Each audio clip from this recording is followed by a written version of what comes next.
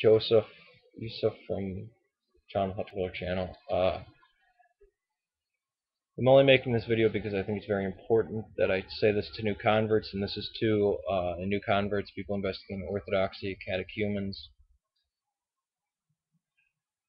As I've said before, Monastery Icons is a transcendental meditation Hindu sect cult that embrace the trappings of Oriental Orthodoxy. Please do not support them. They're Orthodox in no way, shape, or form, even though certain Syriac and Ethiopian priests celebrated the mysteries with them.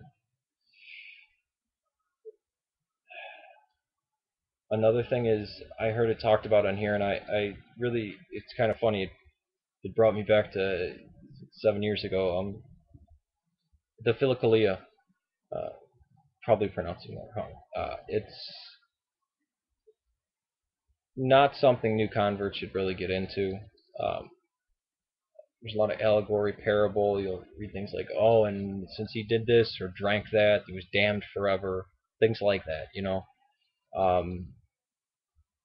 These are tools for monastics. And again, a lot of what applies to monastics can be transferred in certain ways over to the laity.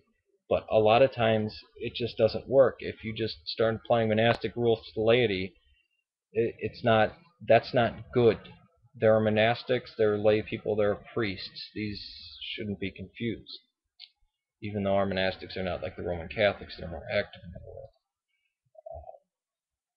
Go from that, there's a third point I want to touch on, and that's St. Anthony's Monastery.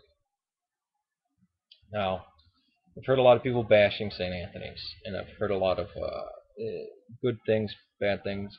Many people from my old parish went to St. Anthony's, visited there, very blessed time, very fruitful. But with St. Anthony's, here's a funny story. I went to Greek Fest, and nuns selling icons. I said, "Oh, we're from St. Anthony's." I go, "Oh, you're Ephraimites?" Ephraimites. I didn't realize it's a pejorative. They don't like that because it's run by Elder Ephraim. And I know people who have been to Mount Athos and been to St. Anthony's monasteries, and there's tons of them now, based out of Arizona or New Mexico. And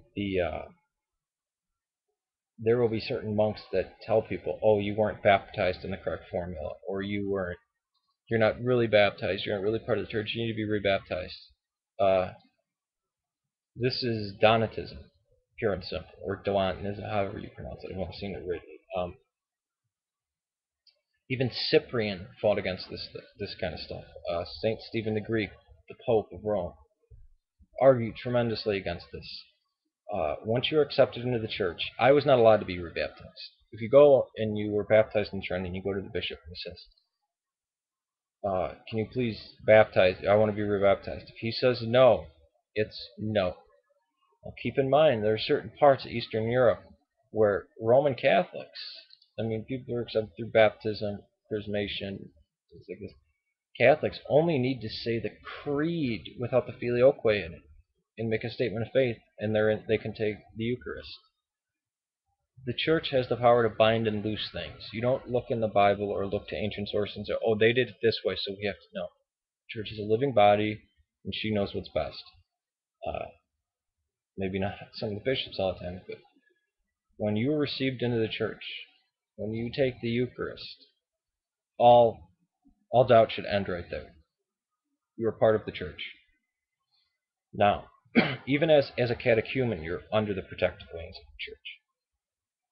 Now, if there may be doubts or anything like this should be between you and God, or you and your spiritual father and God. It's nobody else's business.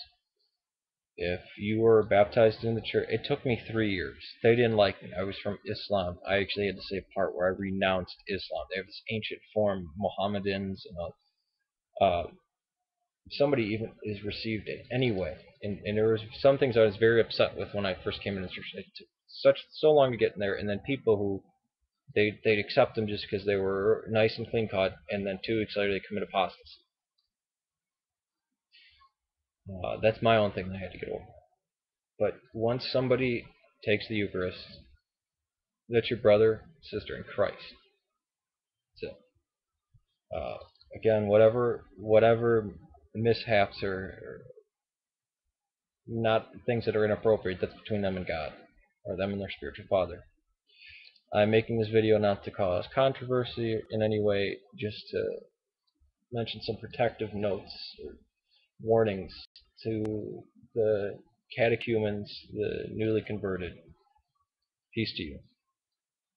Again, I may not be making videos. I have a lot going on. Please pray for me and my family.